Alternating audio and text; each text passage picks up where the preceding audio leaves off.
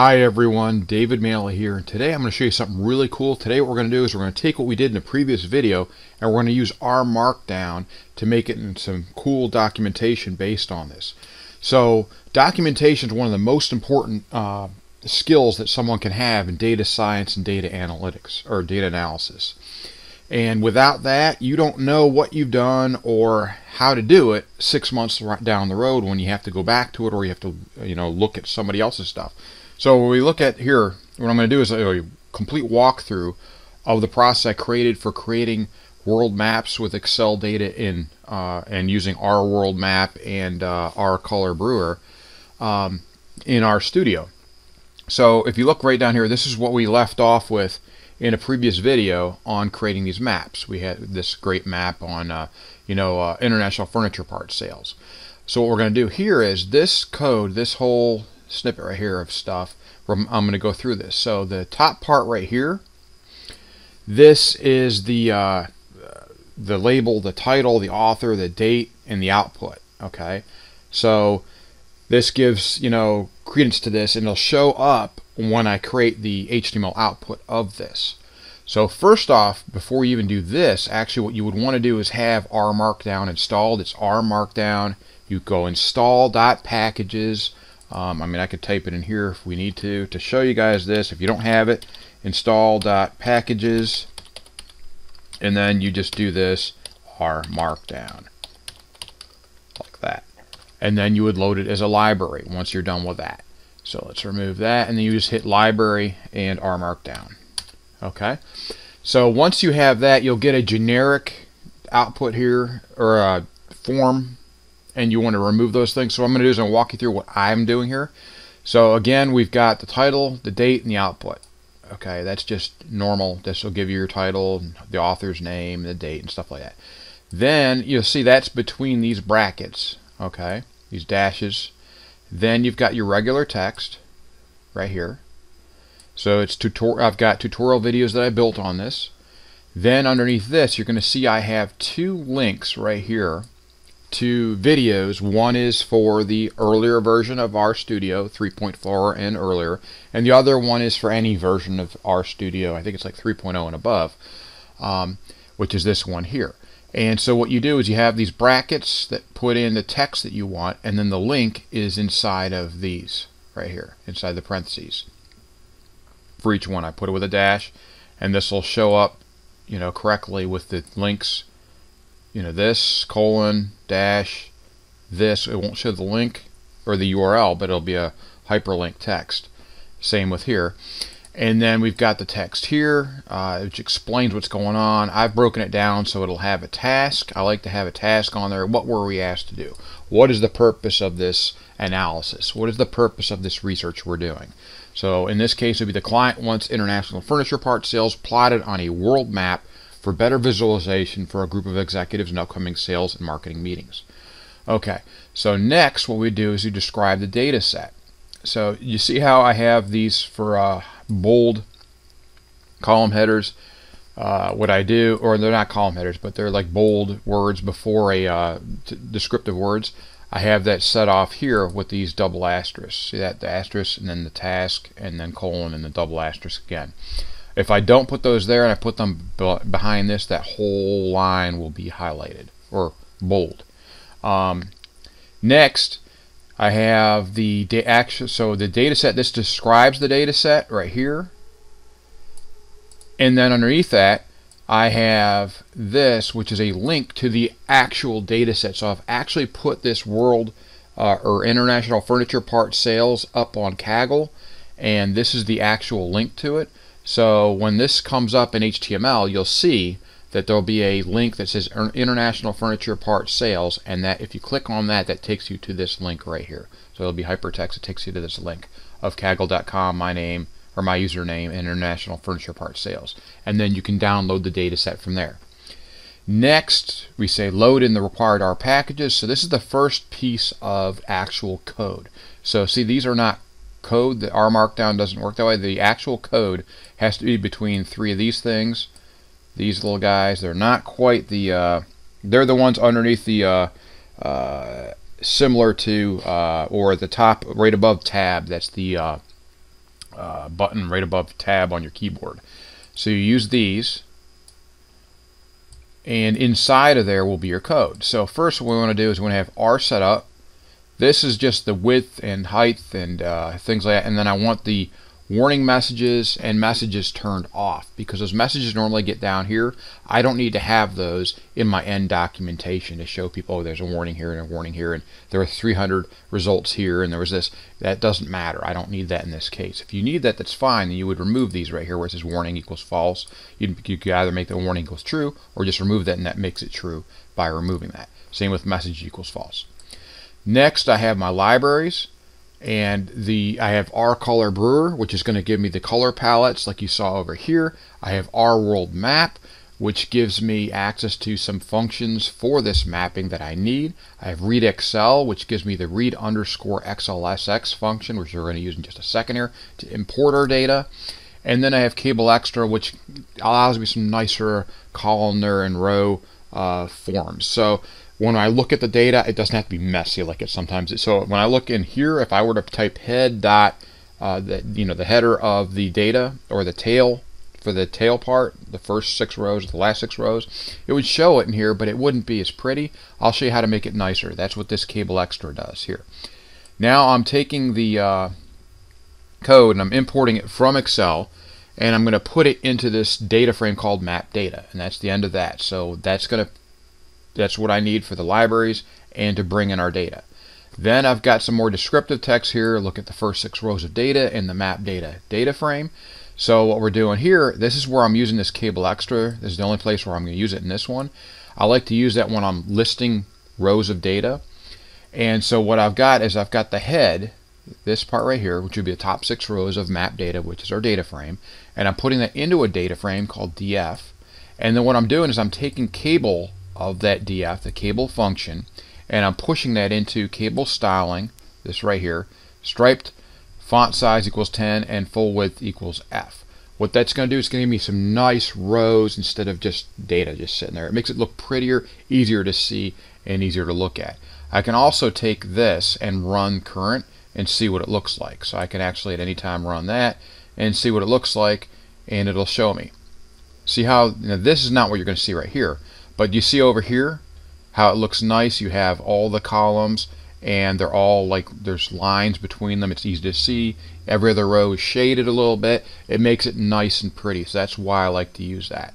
So let's minimize that back so we can see the code.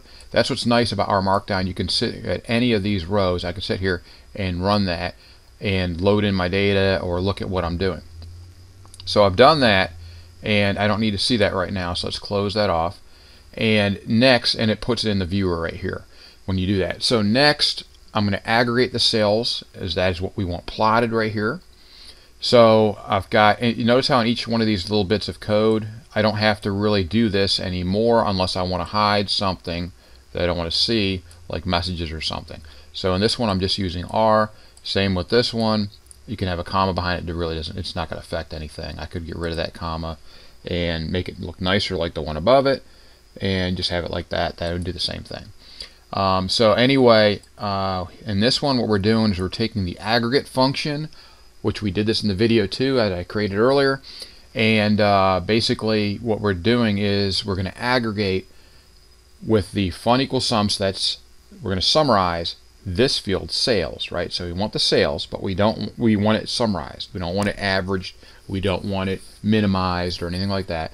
So what we want is that, and then what we want to do is group by country and city. See it? So we're going to be by equals list, country equals map data, $country. So that's how. So if you were to look at this actual data in here, you'll see that we have country, we have city, and we have sales, which is right here. We also have latitude, longitude, transactions, and units. We could look, so we could summarize by transactions. We could summarize by units. Okay, so that's how we get that into this map data frame. So we've got the aggregate of this in there. Next, what we're going to do is we're going to rename that, because once you aggregate that, what it does, it automatically sets the column for the sum column, which would be the sales. It's no longer sales, it's now X. By default, if I had 2 sum fields, it would be X and Y. If I had 3, it would be X, Y, Z, and so on. So what we do here is we use the call names function, and we're renaming the X to International Furniture Parts Sales. And the reason being is that will also be carried into our plot, and we don't want the name of the plot to be X. We want it to be International Furniture Parts Sales, or whatever it is you would want. You would put that in here, and that puts that into where the X was for the column name. That's how that row works there. And again, that's within a code block right here. We could run that if we want to by clicking on this, run current, and see what it does. In this case, you know, it would bring back, it would just create the map data function with this and then rename the column names. Then we can join the data in our data frame to a world map. So this is where we're going to actually take this data now and put it to a world map. And what we're using is in rworldmap, which is this. We're using this function called join country data to map. And the way it works is you put your data frame here. Your join column is here. How do you want to look it up? By country, obviously. We're going to use that one right there. And then our join code equals name. So once we do that, that's join it to a map. Then we set the color choice. So we tell it, you know, this is this text that will show up on the HTML page that we're creating here with our Markdown, that sets the color choice palette and plots the map with the map country data function from our world map. So we use the join country data to map function here in the previous one. Now we're using a different function. So we're using this function called map country data. First, what we're going to do is we're going to use that library we brought in called rColorBrewer. And what we're going to do is we're going to use spectral, because that's what the map you saw earlier uses. It's a spectrum of, I think it was red to blue or something like that. And off the top of my head, but we'll use that and it'll show you the maroon stuff or whatever's at the bottom, or brown, something like that, and then the bluer stuff's at the top. You can also use different ones if you wanted to, like purples will show, it's more monochromatic, but it'll show the different color gradations better, but it depends on what you want to do. So this is the code to use our rColorBrewer. We use brewer.pal for palette, and then we pick the how we want it to look, what do we want it to see, spectral 10s, what I'm using here. Next, after we've done that, then we have this. This is all in the same line of code, and keep in mind at the beginning of these two, they're a little bit different than the previous ones. I don't want to see the message equals false. I put in there, so I don't want to see the messages, and I don't want to see warnings. Same with here, because you will get warnings and messages where, you know, the colors don't quite exactly match up to the data that you have perfectly. Who cares? It'll show it correctly. And so same thing here. We have warning equals false, and again our color palette here using our rColorBrewer. And then here what we have is this map country data where we're mapping the data, where we bring in our world map furniture sales from here. So we bring this guy right here in this data frame right here, and then we've got the name column to plot. Remember, this is where we don't want to have X, so we use this, which we created right here.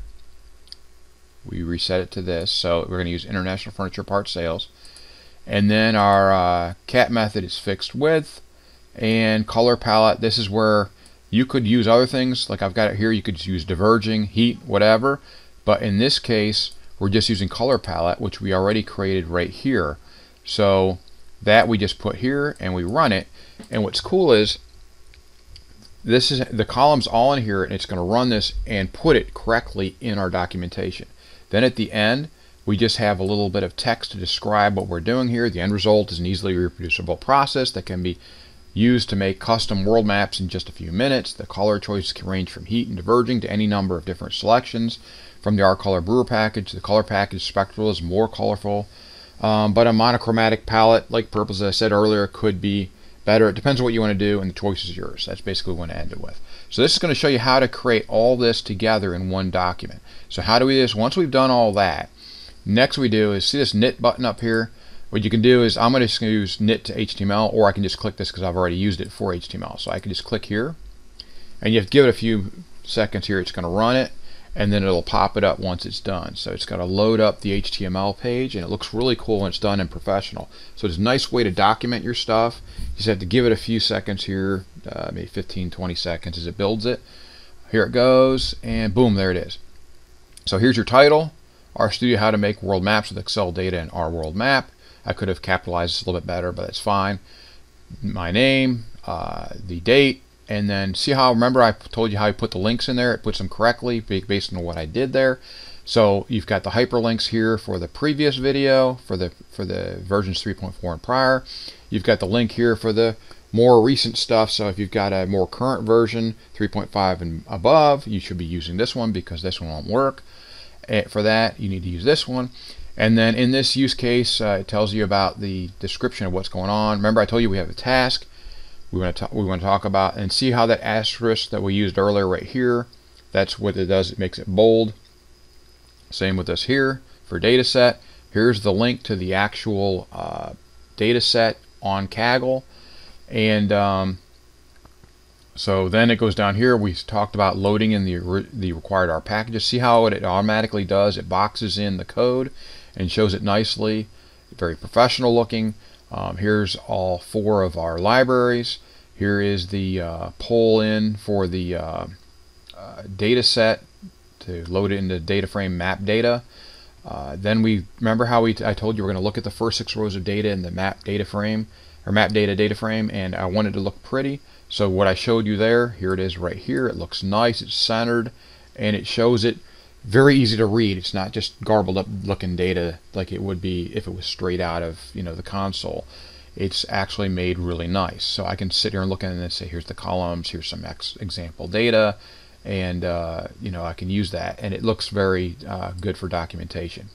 Then we describe it as we go along. Aggregate sales is that what we want plotted, and then here's more code. See how the code is all in a box. It tells you how we aggregate the data, map data. We put the aggregate into the map data, and then we rename the column names from X to International Furniture Parts Sales.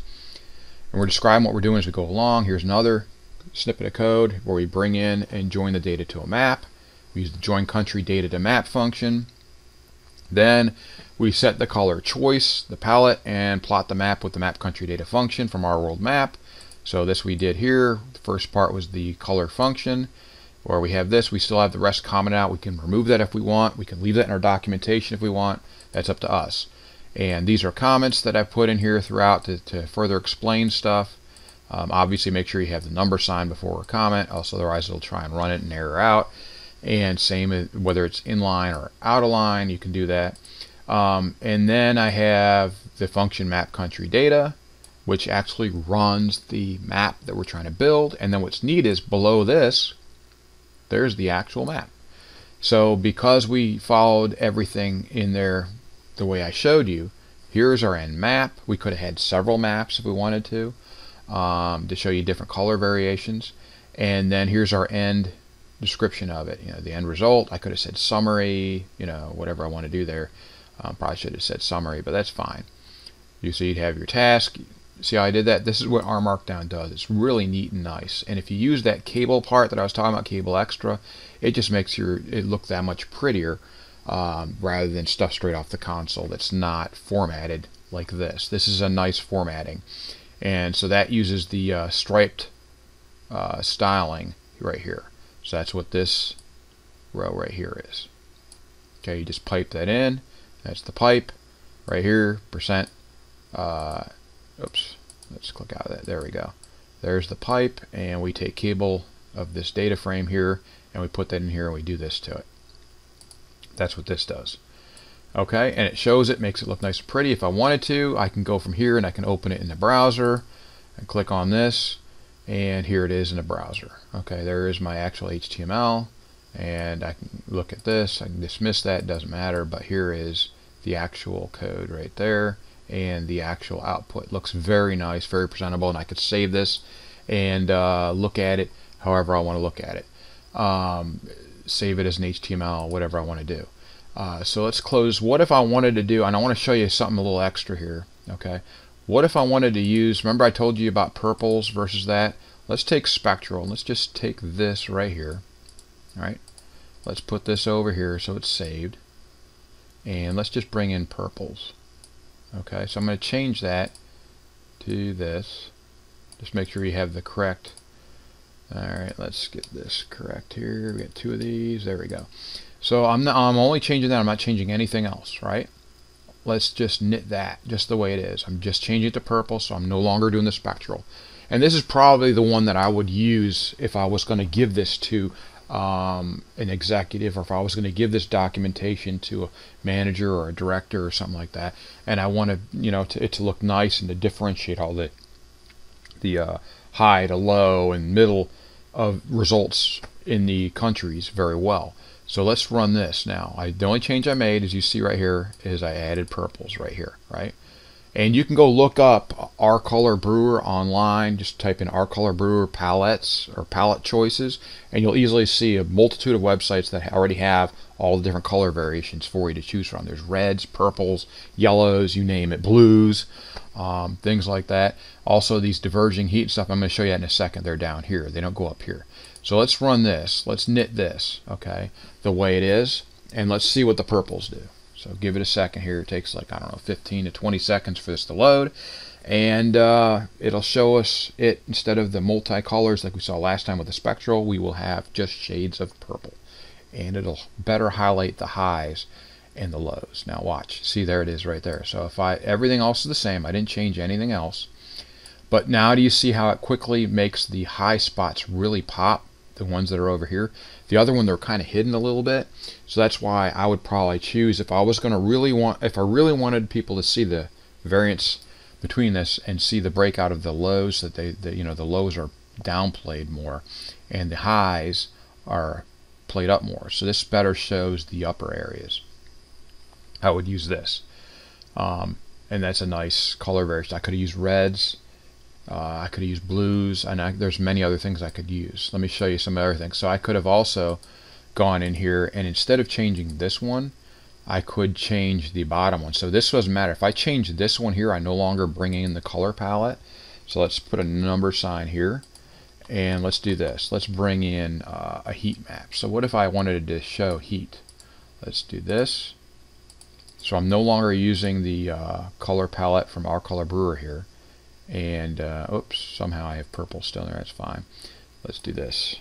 That heat, just like that. Okay. So now I am no longer. Well, let's get rid of this. What is going on here with this? I don't know why I put it back in there. And there we go. All right. So I'm no longer using the color palette.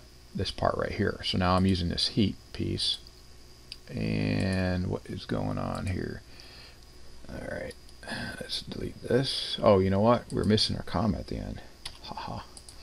I always look for the little commas between the lines. Okay. So next, let's take this and let's knit this. So I'm no longer using that. Now I'm using the heat pattern instead for the color palette. Let's see what that does. It's just a little different, and it'll, you know, show you the lows, the mediums, and the highs. But you have to figure out what works best for you and what shows your data best for your customers. So see it here, it pops, and let's see what that looks like. There it is. So this is a heat map instead, and so the lows obviously are right here, and you can see higher. This one kind of tends to, in this data set, because of the large size of the US and Alaska and China and these areas, that it kind of more highlights the middle. It does highlight some of this too, you can identify them, but I like the purple because it highlights the upper parts better, in my opinion. Makes them stand out more than a red versus an orange, because it's kind of hard to differentiate between some of these sometimes. But you can pick whatever you want, it's up to you. This quickly shows you how to do this, and again, here is the code, all right here, and I will have this posted for you. Actually, I do have this posted if you go to my Twitter page, or was it ResearchGate, and look me up there. You can see my actual code there, and I will post a link to it in the comment or in the description down below this video. I will show you exactly where to go to get the actual code for this, but this is the code right here that I used all the way through this. And one of the nicest pieces definitely is this kableExtra. I like that, the way that it shows the data in rows nicely and breaks it out nicely, so it's very easy for other readers to see it and differentiate. Again, thanks for watching. I hope you found this helpful and educational and interesting. Please take a moment to subscribe, like and comment. I would love to hear from you, and be sure and subscribe so that you can, be notified of all the other great videos I have coming out. I'm going to do more rmarkdown stuff and some more customization and predictive modeling and all kinds of cool stuff. So you want to be notified of these things when they come out. Try and put stuff up every week or so as time allows, and I hope you have a wonderful holiday season. Thanks again for watching, and have a great day.